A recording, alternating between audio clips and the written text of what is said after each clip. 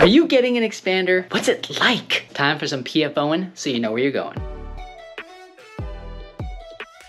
Hey everybody, we are in McKinney and Anna, Texas, your local orthodontist, and we are talking about expanders today. Got a patient who is wonderful and has been going through the expander journey. We're gonna introduce you to her and talk about her experience in the expander. So hopefully you've got some questions and we answer them for you. Let's go find her. Where are you? So one of the major reasons why we do expanders, at least on the top, is to correct crossbites in the back. Sometimes you bite down, and the kiddos, they're like biting to the side. It can be because you have a small jaw, which sometimes happens when you're a kid. Maybe you've got a thumb sucking habit and it causes your upper jaw to squeeze down over time. Or another major reason why we in our office use expanders is to create space for other teeth that are trying to come in, permanent teeth. So usually in our office, we're doing an expander somewhere between 8 and 10. The younger you are, the more predictable the movement is, right? You can actually get bone changes. It's not that you can't get changes when we're older. Sometimes it just requires more pressure and it's a little bit less predictable. We're just not sure. So younger to a certain point can be better. So that's an expander. Let me introduce you to my friend here. Here she is. Hi, my name is Annalise. That was a great introduction.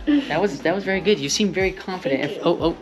She's very confident in front of the video. So anyways, Annalise had expanders, all right? She's had one expander on the top. Then we also, in our office, we sometimes will do a bottom expander, helps with space, but also keep the top and the bottom coordinated, meaning that you spread the top out and then we spread the bottom out just a little bit too. So spacing and coordination. We started the top first, we got into the bottom. Here's some pictures of what her expander looks like, some of the changes. We're gonna show maybe what the teeth look like before. In this case, at least we created a little bit of extra space for some of our teeth that are developing. Again, one of the reasons why we create space is our permanent canines. Sometimes they come in and they're really wonky and we wanna try and help them get into position. So before we move too far along this process, we're gonna ask Annalise a few questions. Here we go. Question number 1. What was it like to get the expander? Do you remember that day? Was that a good day or was that a super hard day? It was good and hard because I couldn't really pronounce words, but then like on the second day, I kind of got better and better. And then like... That's a really good point. Can we stop there for a second? So you said it was kind of hard to speak. Yeah. Why was it hard to speak? Do you know why? No, I don't. Really don't. It was just hard because guess what you got in the top of your mouth? An expander. And our design, there's different designs. Ours has some acrylic and it basically takes up your tongue space and so it's harder to speak. It's harder to speak. It's so hard to form a sentence right now. But did you hear what she said? She got better. How did you get better? Did you just talk a lot? Yeah. Do you like to talk? Yes. Okay, so that helps if you like to talk a lot. And or some people like to read out loud. Just speaking will help your tongue adapt to the smaller space because of the expander. Okay, so that was one of the reasons why it was hard. Yeah. Anything else you remember about that day? Why was it a good day? Was it a good day? Yeah. Why was it a good day? Because I got a frosty. So expanders may be the quickest way to get a frosty. Yep, writing it down now. Probably not. Yeah. Anything else about that day you remember? It was kind of hard to eat. Okay, so a little different to eat. You ate a frosty. Yeah. Did you eat anything else? I- Anything that was easy to eat?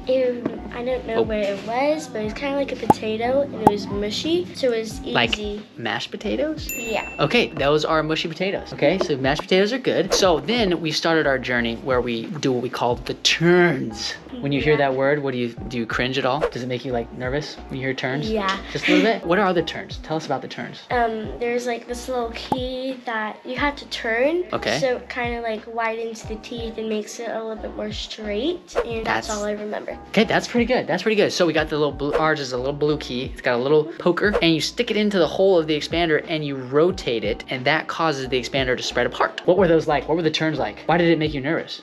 Because it was like, it didn't really hurt, but like it widened me, like it widened my teeth out, which was like a little nerve-wracking. Because? Like I didn't know what was going on, but then as I did it more, I knew what was happening, so it was easier. So did you feel pressure when they did the widening? Okay, yeah, so that's exactly what's happening. You need to know, when we do the turns, we're trying to make the expander wider and it spreads out your teeth, right? Makes more space or corrects crossbites. It's changing the bone on top. And you are gonna feel pressure, right? How long did you feel the pressure? Was it like for a really long time or was it just like first day or right when it happened and then it went away? What was it like? It was like for like a week and then, it was like just the first day. Okay, Yeah. so we, in our office, for Annalise, we did turns every day on top. One turn every day. right? So when they did that turn, did you feel a lot of pressure at that point? And did you feel it and then it went away real fast, or did it stay the whole time? I felt pressure for like 10 seconds and then it went away. Look at that, 10 seconds. That's not very long. So a little bit of pressure at the beginning because we're putting the pressure on, right? That makes sense, pressure because you put pressure on. And then it goes away in like 10 seconds. So we did several turns. We probably did upwards of 28 turns. We made the expander really wide. You can see the space in between the two colored pieces is really big. You can see a lot of the screw in the pictures. There's some ways that you can know that the expander is working right. One is that the space in between the two colored pieces is getting wider. Sometimes people get a gap in between their front teeth. Did you get a gap? Do you remember getting a gap between your front teeth?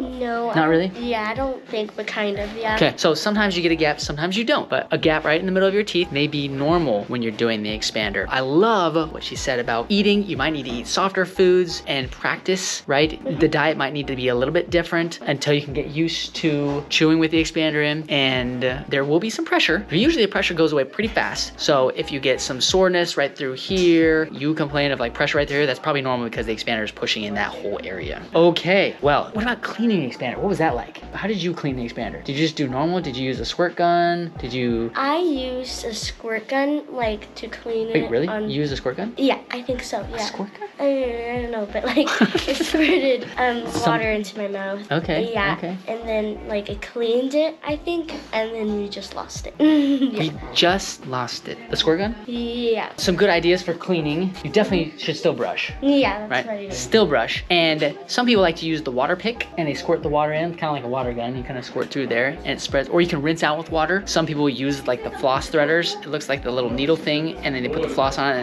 and that's kind of tricky though. So my son, when he gets stuff out of his mouth, he just not necessarily the best technique, especially if you're out in public. Anyways, so cleaning is important. You can figure that out. There's some good techniques, water pick, brushing. Also, the diet, be ready for a slightly different diet, at least at first. And then there's definitely gonna be some pressure when you do the turns, but it gets better. Did you ever have to take any medicine for it? Did it ever bother you that much? Not that you're aware of? It didn't bother me that much. Okay. Yeah. Okay. If you were gonna tell somebody about getting an expander, is there any other advice that you would give them? Don't really eat caramel or anything because it gets stuck and then you're gonna have to do it. And then my mom's like, don't do that. Don't do it. So, watch out for the caramel. Okay, Yeah. very nice. Elise, it was great talking with you. Now I'm gonna ask Dad just a few questions, okay?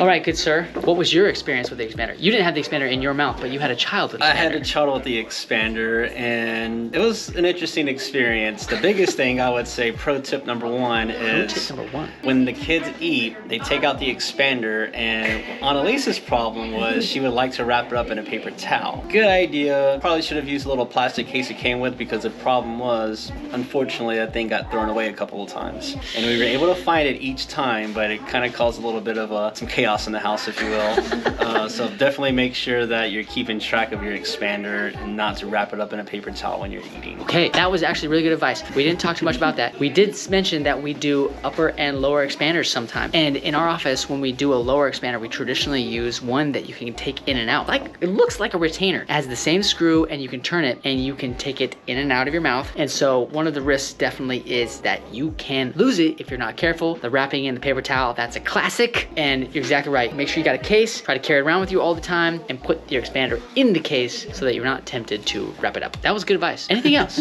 That's really about it. She was a champ with it, you know, a little bit of adjustment at the beginning, but she got used to it and it was all good. They really have done great. We are expanded and expanders can be great tools. They're very common in the orthodontic profession and depending on what your needs are, you may benefit from expansion and this is a little bit of what the journey is like. So if you liked hearing from us, give the video a thumbs up, consider subscribing to the channel, and of course, if you come to McKinney or Anna, Texas, maybe you'll get to see Annalise.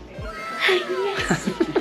That's all we've got, just a little PFOing so you know where you're going. Packard and Annalise out.